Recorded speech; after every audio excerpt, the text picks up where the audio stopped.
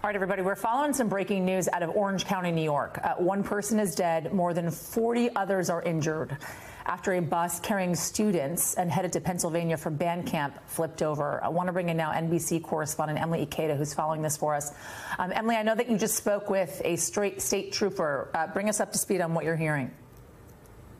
Hey there, Yasmin. Yeah, very much a developing situation. The trooper telling me that the roadway can be expected to be closed for hours as this investigation that the New York State Police is leading continues to play out. He confirmed one person has died. He wouldn't tell me the age of that individual, but we know that this crash, this bus accident, was packed with high school band students. They were heading for Greeley, PA, coming from a Long Island school district, Farmingdale School District. So that would put them about 2 hours or so into their ride to this band event. And so this bus essentially careening off the roadway, rolling over near Wawayanda, New York. And this was just one of multiple buses of students.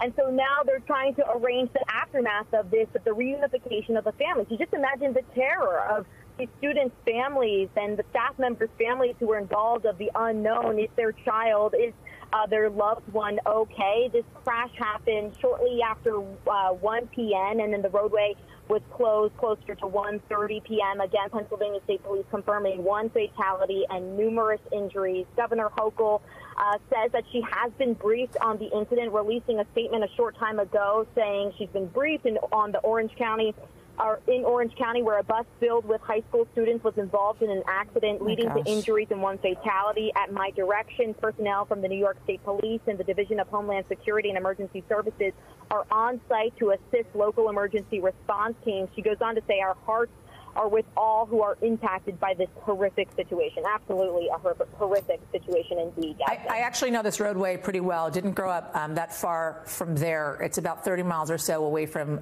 Newburgh, New York, which is about 60 miles north of New York City. It's a two-lane highway on Eastway, one going east, one going west. I'm wondering, Emilie, if you've heard anything in your conversations with this state trooper as to how this accident actually happened.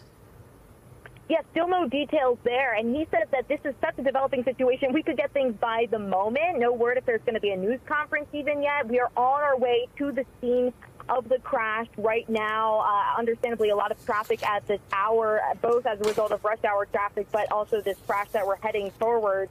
But a lot of unanswered questions. We know there are numerous reunification centers for those students who were supposed to be going to Greeley, Pennsylvania.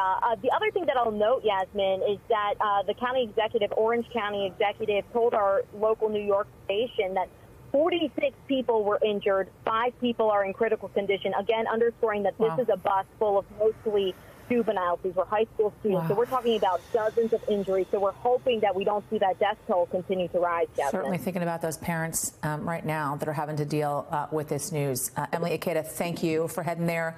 Certainly, as I know you will, keep us updated.